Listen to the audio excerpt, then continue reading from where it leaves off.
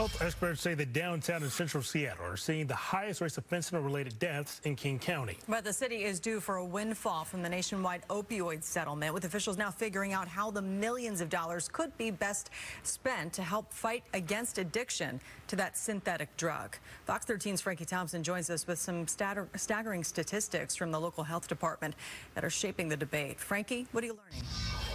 Health experts say so far this year, 408 people in King County have died from fentanyl. We're not even halfway through the year, and the concern is the death toll could surpass last year's total.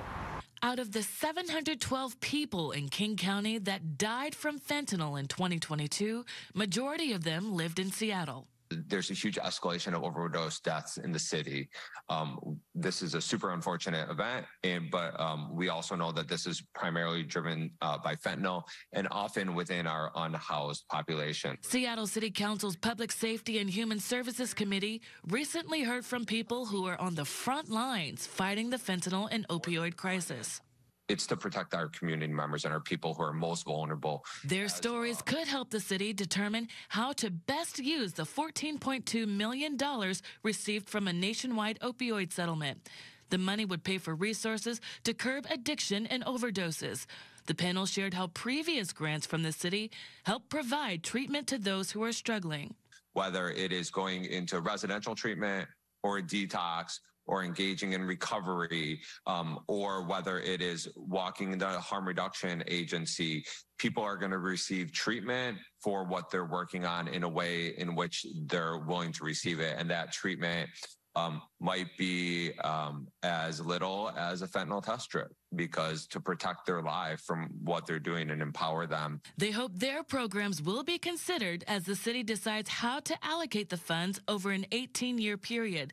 This is in addition to another settlement agreement signed by City Attorney Ann Davison back in April.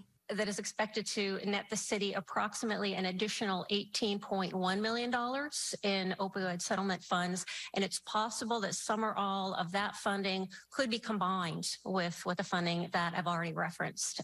Right now, the city is partnering with researchers at University of Washington seeking community input on addiction treatment opportunities. Results of that outreach will determine if the city creates its own plan for the settlement dollars or pool them with King County on a unified plan.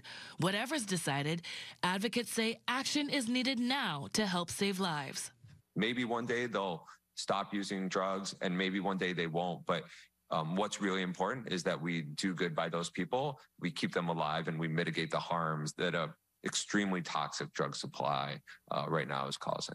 Snohomish County already established its goals for the settlement funds after the county executive revealed his brother died from fentanyl in March. We can expect to hear a draft of the plan from Seattle and the county this summer, with a finalized plan coming in the fall. Reporting in Seattle, Frankie Thompson, Fox 13 News.